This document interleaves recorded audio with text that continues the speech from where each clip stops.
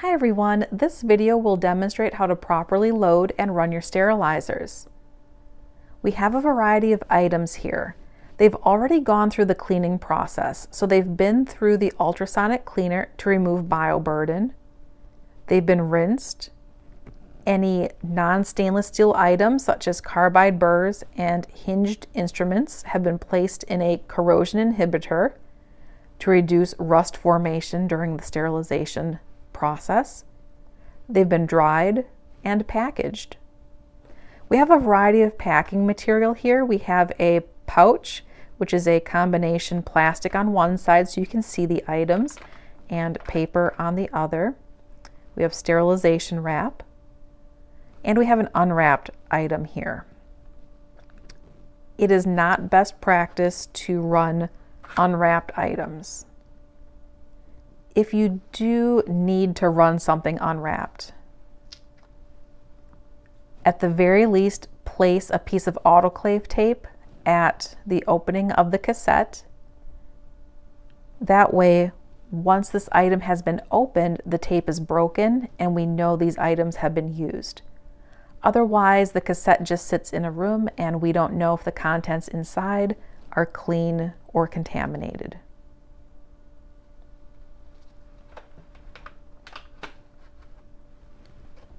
Before we start loading items, I want to let you know about this beaker here.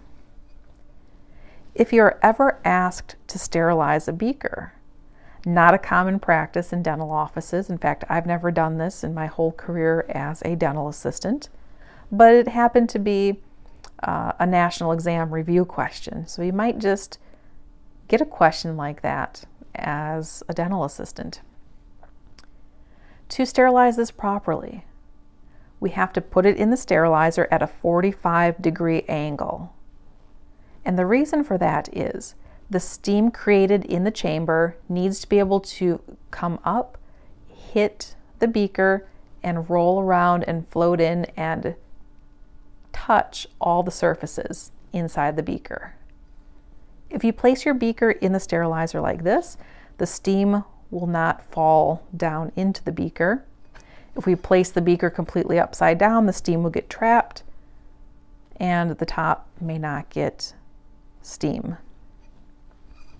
In order to be able to do this in your office, you need a sterilizer large enough to hold the beaker, and you need a hanger that will keep the beaker at that 45-degree angle. So not every office has a sterilizer large enough. My office used a Statim, which has a smaller cassette for a chamber, and you could not fit a beaker in there. But you might come across that as a test question somewhere. Our clinic has two sterilizers. We have a Statim and we have an Ultraclave. Both are steam sterilizers. If you noticed, I had gloves on. The instrument packaging is contaminated, so you have to wear gloves. We no longer have to wear utility gloves. We can switch out to medical gloves or exam gloves. But because my gloves are contaminated, I cannot touch the outside of the sterilizers. So before I touch this, I need to remove my gloves and sanitize, or I can use a barrier to touch the door here. Using a dry paper towel as a barrier, I can touch the door. If the door was open a little wider, I could probably use my elbow to elbow the door open. Inside the sterilizer, let's check our water level to make sure we have enough to get through a cycle. On the Ultraclave right here is your water, and as long as the level is somewhere within this green color, you're good. If you need to add water, add distilled water to the spout. To load the instruments, take the trays out,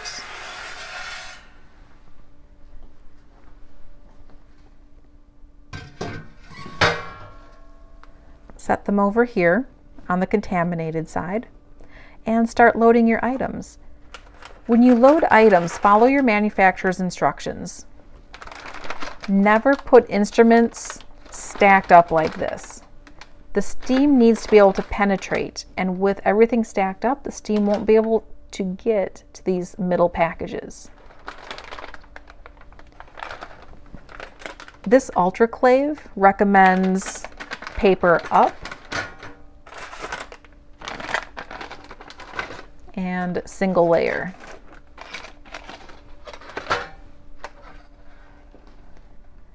Carry it over to the sterilizer and insert.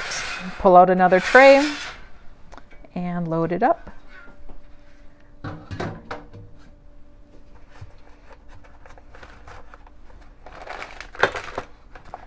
I need to use one of these larger trays for this cassette here.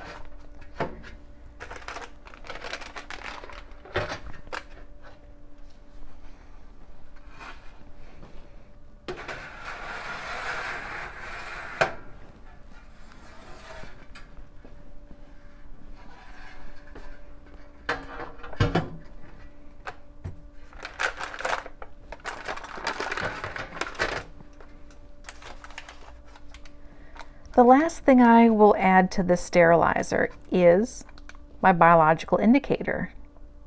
Remember, every week we need to test our sterilizers for their effectiveness. So we use a biological indicator. For our steam sterilizers, that is the bacteria Geobacillus stereothermophilus. Make sure you put your biological indicator into a pouch or a wrap so it has the same challenges in getting sterilized that your instruments have.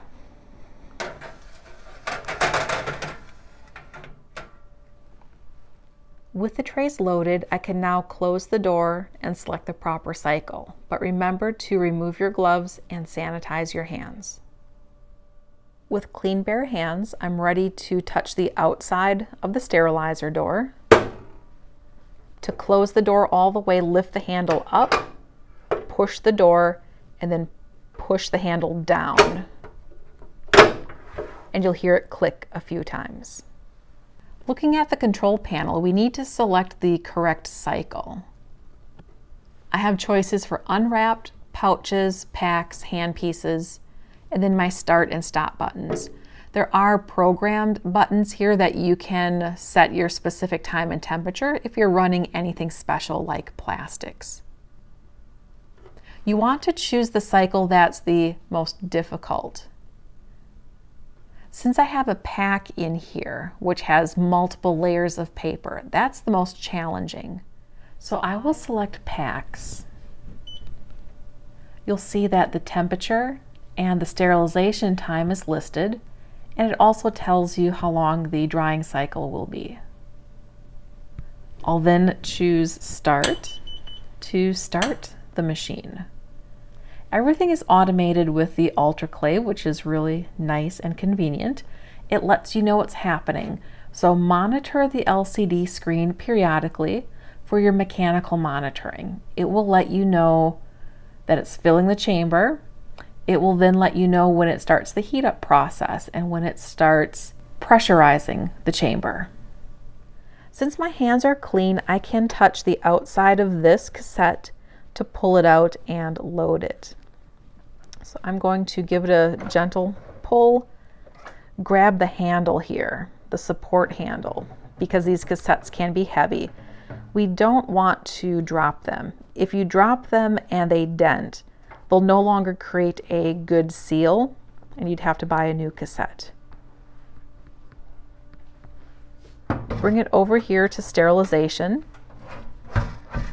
and to open this up, press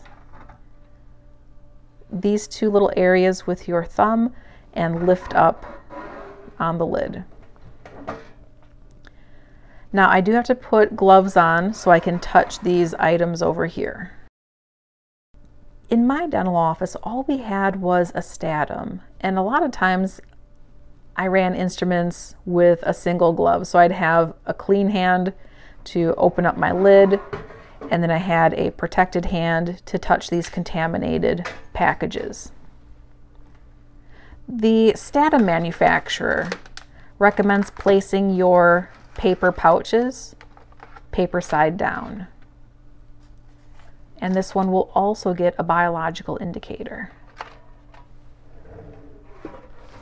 I'll close the lid and I'll have to remove this glove so I can carry it properly. With your clean hands, you can pick up your carrying handle, bring it back to the machine,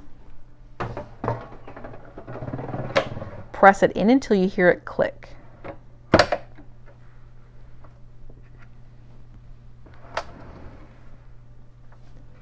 On the Statim, we have an unwrapped cycle, a wrapped cycle, a lower temperature plastics cycle, air dry. This diamond is your start button and this red button is your stop button. Before I start it up, let's take a look, see if we have enough water in here. Take that lid off, remove this screen, and we can look inside to see that we have plenty of water to get through a few sterilization cycles. If you need to add distilled water to this machine, keep the filter in place as you pour your water in. The filter will help remove any dust particles that may be in the water. Then place your lid back on top. Inside the chamber, I have wrapped items, so I'll select wrapped and start. This machine also has an LCD screen to let me know what stage of the sterilization process it is in. So it'll take a while for both of these machines to warm up. The Statim is faster. It's a much smaller chamber. What you're hearing are the machines displacing the air in the chambers. These steam sterilizers work under pressure and heat. So they have to remove the air from the chambers. So they use gravity displacement to do that. Observing the readout on the Ultraclave, we can see that it is also going through the heating process. In my experience, usually you can get through a full cycle on your Statim before the Ultraclave is done sterilizing. One additional thing to show you about the Statim is how it vents. It doesn't vent out into the air like your Ultraclave. Under the cabinet, we have this bottle that's connected to your Statim. The steam vents through this hose and condenses inside the bottle. Make sure you check this every day. We cannot go past the max fill line at the top of the label, so we'd empty it out once it gets close to that line, and then make sure there's enough water to meet the minimum fill line at the bottom. So this looks good, no need to change it. Be very careful, this hose gets hot while your Statim is running. Now we just have to wait for both machines to go through their cycle. Checking back in on our sterilizers, the Statim has finished sterilizing. It is now on its air drying cycle. This Statim takes 1 hour to air dry. Looking at the Ultraclave sterilizer, it is still heating up.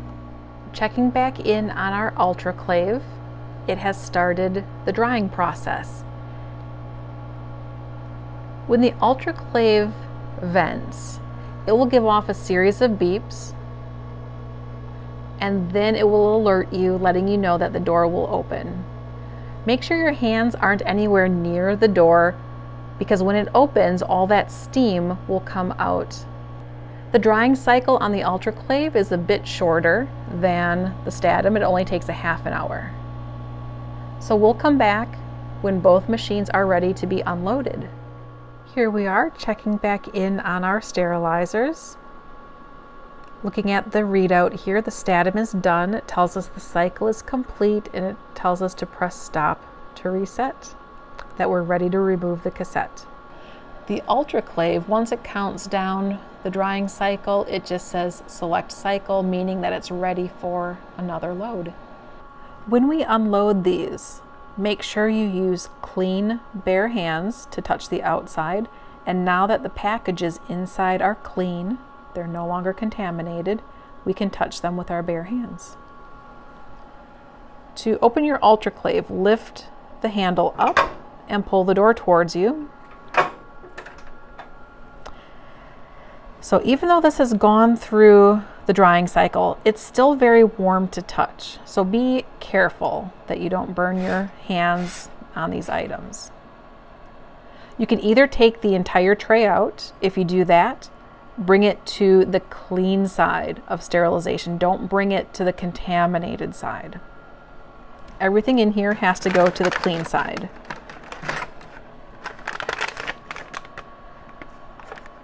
When you unload your items, check the indicators. Make sure they have changed color. This was pink initially, and through the sterilization process, it turned dark brown. Check all of your pouches for their indicators.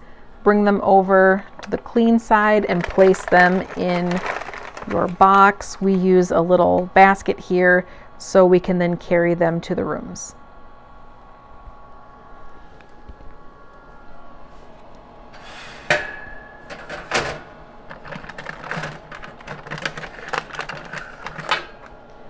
Again, for every item you take out, make sure you check the steam chemical indicator and bring it over here. Put it in your basket so you can disperse it properly.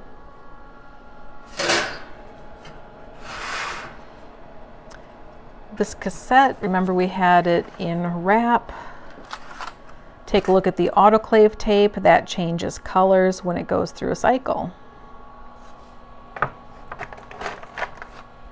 The last item I pulled out of the sterilizer is the biological indicator.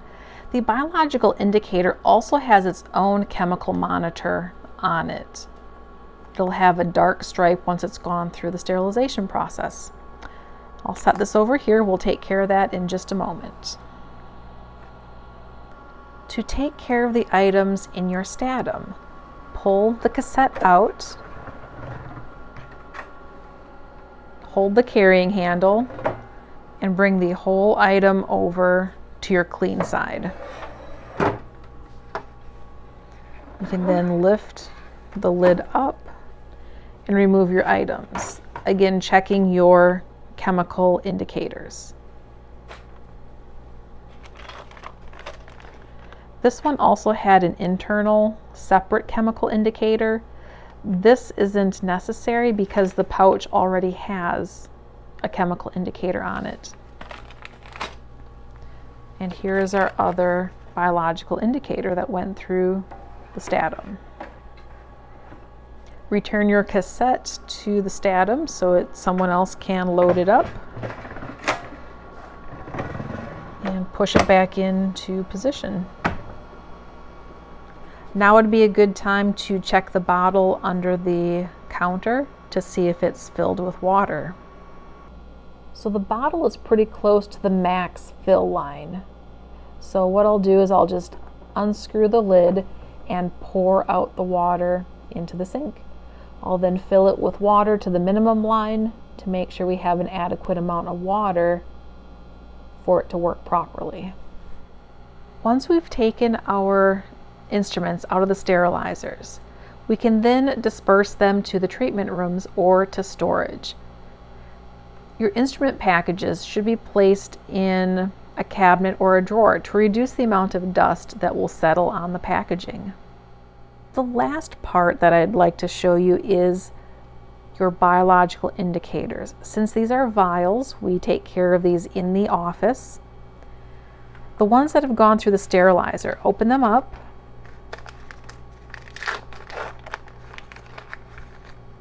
And I wrote on the package U for Ultraclave, S for Statim, so I know which one belongs to which sterilizer.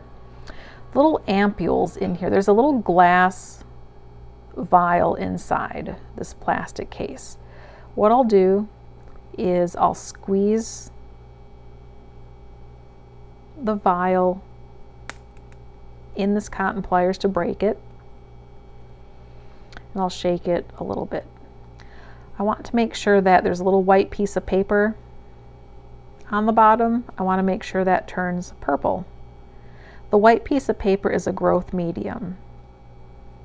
So when the spores touch that growth medium, if they're alive, they'll grow. I need to place this in my incubator. I'll do the same thing for the one that went through the statim.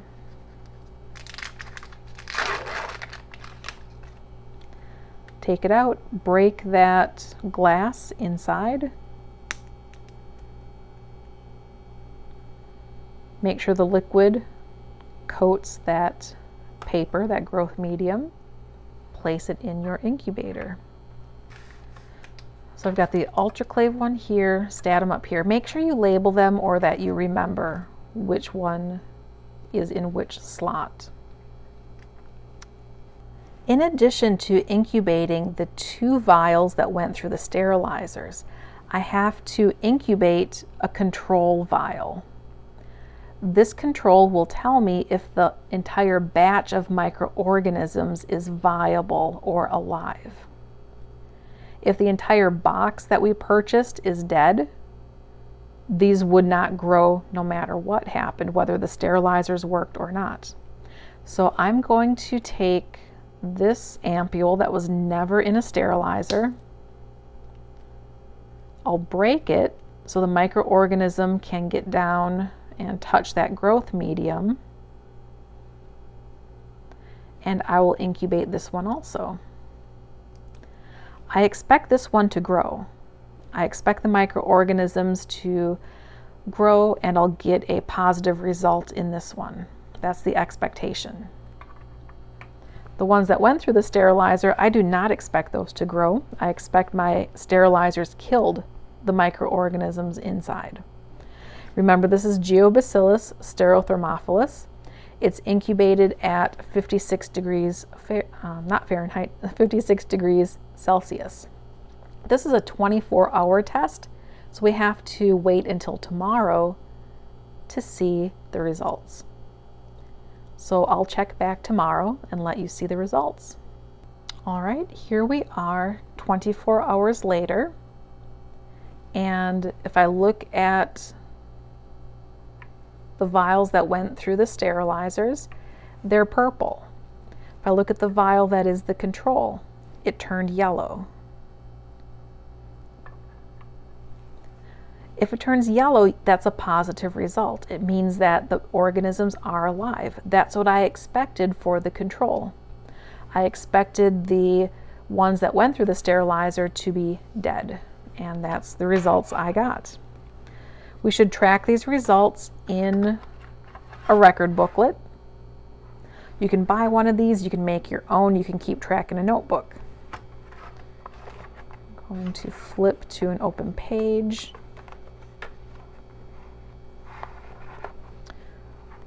And I already have it started here of when the test date was.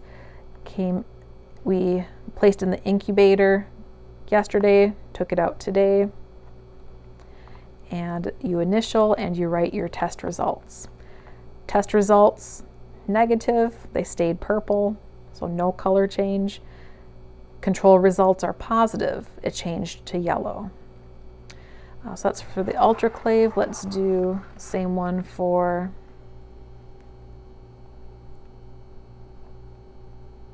the Statim.